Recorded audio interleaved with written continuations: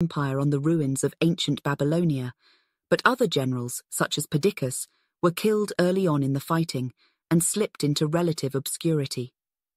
Some of the Macedonian generals had a significant impact on the region during their lifetimes, but they left no heirs to carry on their political memories. The general Lysimachus won control of Thrace and established a fairly important kingdom in that land, but when he died, his successors all turned on and killed each other, effectively ending any potential dynasty. Similarly, Cassander was a Macedonian general who was involved in the Diadochi Wars, and for a time it looked like he was going to be the biggest winner among the Macedonians. Cassander became the king of Macedon, had direct influence over most of southern Greece, and was courted by the other kings and generals in their conflicts against each other. For a time, Seleucus and his successors commanded the largest empire in the world as it stretched from the high plains and deserts of what is now Afghanistan in the east to parts of the Levant and Asia Minor in the west.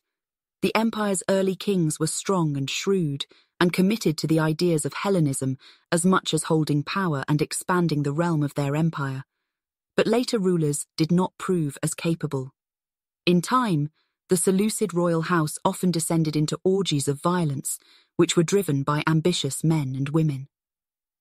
Despite its troubles and its sheer size and scope, the Seleucid Empire lasted for several centuries, and it would not truly reach its end until the heyday of the legendary Roman general Pompey the Great in the 1st century BC.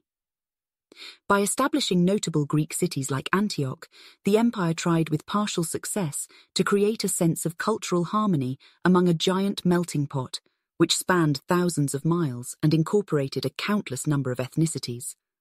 Certain groups chafed under the Hellenization more than others, and the Seleucid Empire witnessed a lot of infighting, but it managed to leave an indelible mark on the region that has lasted to this day. That was Anatolia in the Iron Age, the history of the empires that dominated the region before Alexander the Great, written by Charles River editors, narrated by Victoria Woodson.